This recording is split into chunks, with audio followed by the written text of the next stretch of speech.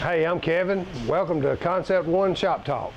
Today we're going to look at our new HD Victory Series pulley system for our LS engines.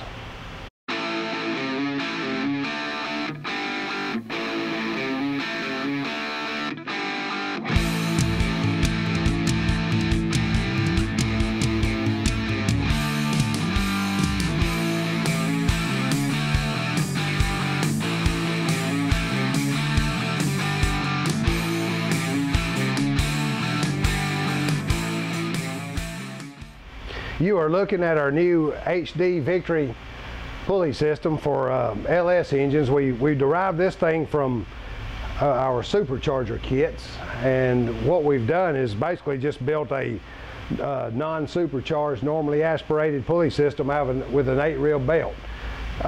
We've kind of built them for a 500 plus horsepower engines. We're seeing more and more of these things, and we really like just the width of the belt. The belt is it just looks good. It's tough.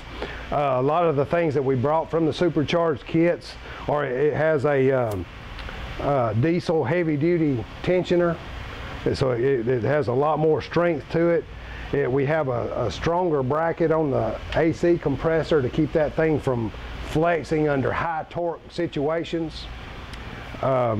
We've added a bracket here that goes from the alternator down to the water pump. It adds some stability and some strength there.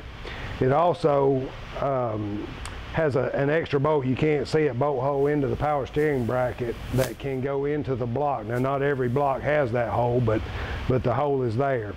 And really what that does is just add some stability to it for these high torque, high horsepower engines. One thing we're going to gain just from the sheer width of the belt is 33% more grip, because it's two ribs wider. This kit is going to have the same options as our other ones as far as black anodized, clear anodized, polished finish, machined finish. This kit will also come standard with a billet thermostat housing. The reason we're including it is there are some clearance issues here with the stock one, so we're just going to include that. It's also going to have 4 options as far as alternators. Actually, it'd be more than that, but 4 amperage options. The kit comes standard with 120 amp one wire alternator.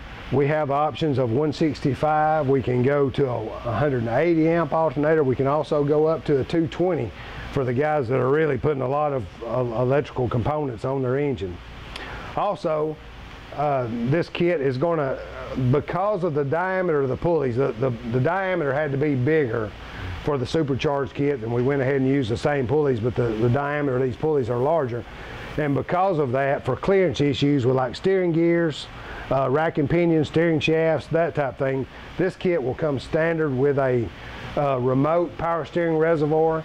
It will for standard steering, or we can do it also with Hydro Boost. There's no extra charge for that. They're just a great kit. Just so I can give you a visual, there's a 6-reel belt and there's the 8-reel belt. That wide belt is just like a wide tire. It's just cool.